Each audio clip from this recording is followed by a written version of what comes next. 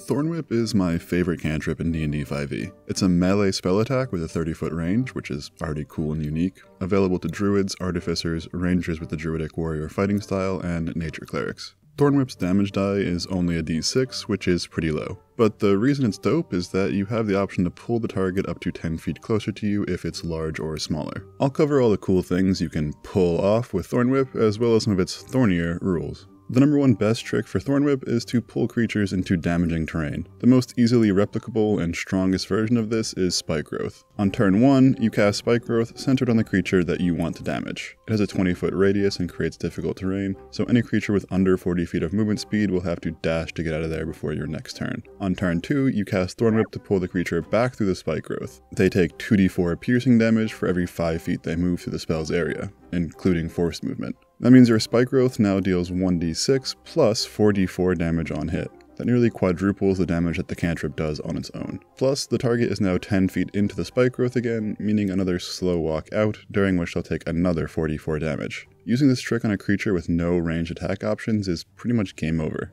There are many other versions of this. Any persistent spell effect that deals damage when the creature enters the area for the first time on a turn works brilliantly with Thorn Whip. Spells like Spirit Guardians, Moonbeam, Cloud of Daggers, and even Create Bonfire all come to mind. Plus, those spells all deal damage when a creature starts its turn in their area, so you're effectively triggering that damage twice. Once on your turn when you pull them into it, and then again when they start their turn there. This gets even crazier if you're a Swarm Keeper Ranger. With their Gathered Swarm feature, they can move a creature they hit with an attack up to 15 feet if the target fails a strength save. Combine this with Thorn Whip, and you get 25 feet of forced movement. Pull someone through Spike Growth, and that's 10d4 damage, 25 on average. Absolutely nuts. Another fun combo is the Nature Cleric. Honestly, I feel that people sleep on the Nature Cleric, and yeah, I get it. It's no Twilight or Peace Cleric, but I love playing one. Thorn Whipping fools into my Spirit Guardians makes for such a fun and effective tanking playstyle that also deals really good damage. Anyway, this trick isn't just for spells. Use it with traps, fires, narrow chasms, or whatever terrain a creature would really rather not be pulled into. Tip number 2 for Thorn Whip is to protect your allies. One hidden benefit of Thorn Whip's forced movement is that affected creatures don't provoke opportunity attacks. This might seem like a weakness because it means you can't get away with the shenanigans you can pull off with Dissonant Whispers or Command, but it actually adds great utility to the spell. If your ally is willing to take some piercing damage and you're able to spend an action attacking them, this can be a great way to get your buddy out of a particularly bad situation. Now, technically, you can't let an attack hit you if we're following strict rules as written, but I've seen DMs allow it, and I've allowed it myself. And I actually have a great story about this one. My party was crossing a bridge with lava on either side when a fire rock attacked us. Our NPC dwarf ally and guide was picked up by the rock and soon to be dipped into the lava below. The dwarf, in the talons of the rock, was 20 feet from us. So I readied an action on my Nature Cleric to Thorn Whip, triggering if he was ever within 10 feet of the bridge. My Sorkiden ally used Lightning Lure, which is another spell with a 10-foot pull on the dwarf. Both spells landed, and we managed to save our dwarf buddy from a gruesome fate, although I did ruin my DM's joke in the process.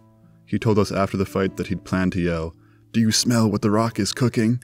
as we watched our dwarf get melted. On the more straightforward side, you can just use Thorn Whip to pull enemies out of opportunity attack range. This is the more traditional route to protect your friends without forcing them to eat damage, or your DM to decide whether they'll allow attacks to auto-hit.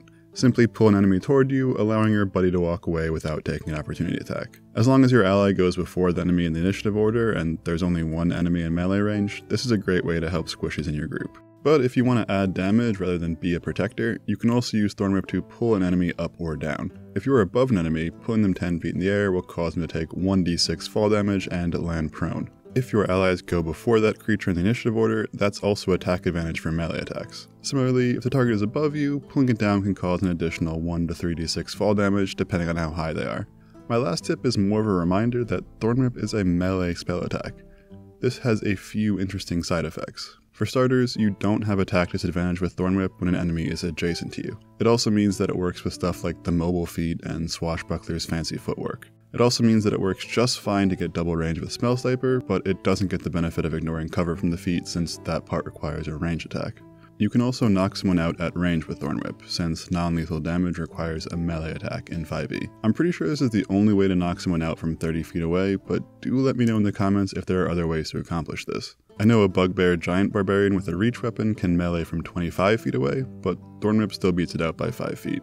There are a few other very niche interactions here, but just know that Thorn Whip does interact with anything that requires a melee attack. So yeah, Thorn Whip is a good spell. It offers reliable battlefield control that is undoubtedly useful, especially when used in conjunction with persistent zone damage. It's one of my favorite cantrips in 5e, but I'll admit I'm biased towards forced movement effects. They encourage teamwork, creative thinking, and tactical gameplay. Anyway, do you guys have any good stories about using Thorn Whip in your own game, or questions about the spell's rules? Let me know in the comments. This is D&D Lounge, wishing you all the best in your next spellcasting venture.